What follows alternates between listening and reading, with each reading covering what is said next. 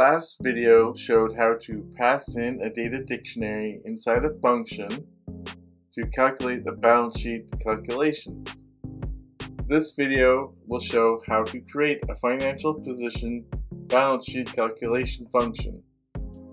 Let's start with calling our function finance position, which will take in a data dictionary, which we will call financial statement, which the data type will be a dictionary. And the first thing we want to do is have a print statement. It starts on a new line and states what will be printed out here, and a balance sheet is what will be printed here. Okay, the first thing we want is to find our current assets. So let's define our current assets into a variable.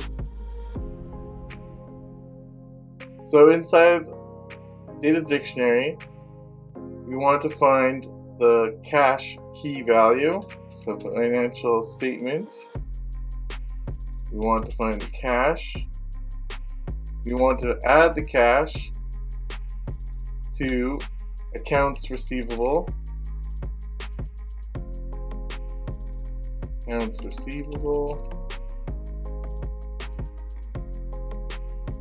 Backtick just means start on a new line.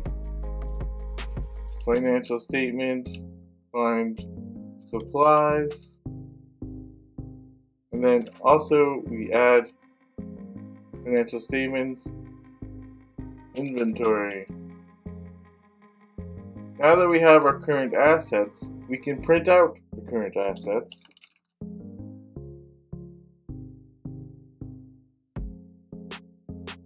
Current assets equal curly brackets, which is for formatting, colon, comma, which means make whatever the output value is, put into comma format. Then we use dot format, which formats strings. We pass in our current assets. We calculated our current assets from our data dictionary. Next, we need to find non-current assets. So non-current assets from our data dictionary. So non-current assets. Well, we need to find in our financial statement the property land. Then we need to find financial statement, property buildings,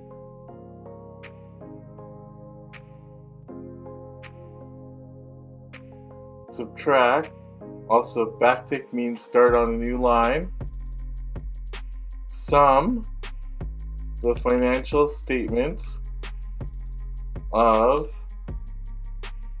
accumulated appreciation,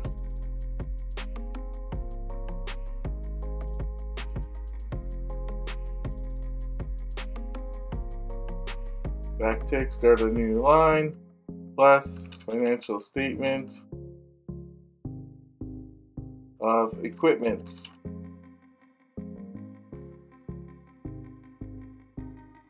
So now that we have our non-current assets, we can print out, oops, we can spell it right, print non-current asset, $, curly bracket, colon, comma, at the end of the string, dot format, then our variable, non-current asset. Then we have, so far we have current assets and non-current assets. Now we want to find our current liabilities. Current liabilities from our data dictionary. Let's make our variable current liabilities equals. So we need to find our financial statement, accounts payable, then financial statement, salaries payable, click new line, financial statement, find income tax payable, plus financial statement, interest payable, backtick, financial statement, unearned revenue, financial statement, current portion loan payable, plus financial statement of current portion mortgage payable. Going off the screen there. Okay, so we have our current liabilities. Let's print out our current liabilities. Again with the comma. You'll also see .2f, which means 2 floating point numbers after the decimal. Format, then our current liability. We need non-current liabilities, which should be above our share equity, but we'll throw it in here. You can move it later. So non-current liabilities 1 is our financial statement of bank loan payable. Subtract our financial statement of current portion loan payable. Our non-current liability 2 is our financial statement of mortgage payable. Subtract financial statement current portion mortgage payable. Then non-current liability is the NCL1 plus NCL. Then we can print out our non-current liabilities. We want non-current liabilities. Now we want to calculate debt to total assets. So total liabilities equals current liabilities plus non-current liabilities. Total assets is current assets plus non-current assets. Debt total assets equals total liabilities divided by total assets. Now we can print debt to total assets. And this is a percentage here. So we want to make sure we got .2f. So 2 floating point numbers after the decimal.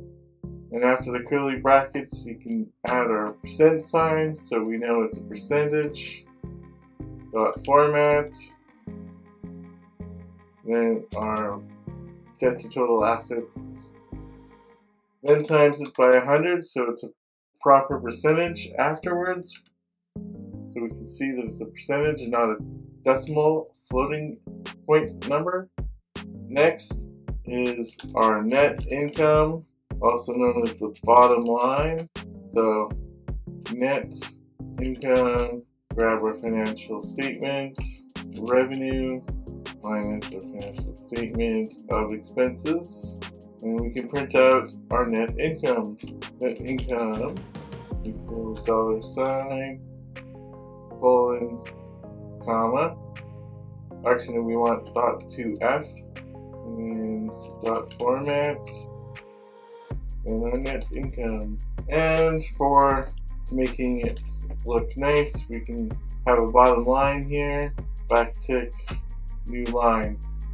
To call your function, type the name of your function, and then our financial statement dictionary we want to pass in. Financial statement.